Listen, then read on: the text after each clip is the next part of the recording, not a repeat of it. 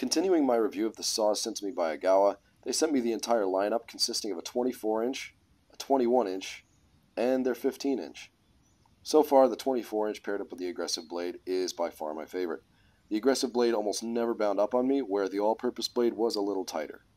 I've been extremely busy and I'm a little under the weather right now, so part 3 will be in a week where I will test the speed of the silky saw versus the 24-inch Agawa. Now, as is the problem with all bow saws, once you get to the middle of a large tree, your strokes become a lot shorter.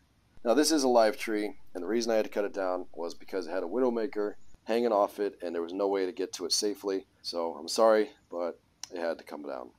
I've continued to use the variety of saws and their blades for multiple tasks, and I found no real issues. This is not a paid advertisement. I just got the saws sent to me, that's all. I want you guys to be able to depend on your gear, and that's why I do these reviews. So if I find something wrong with them, I will let you know. Thanks for watching.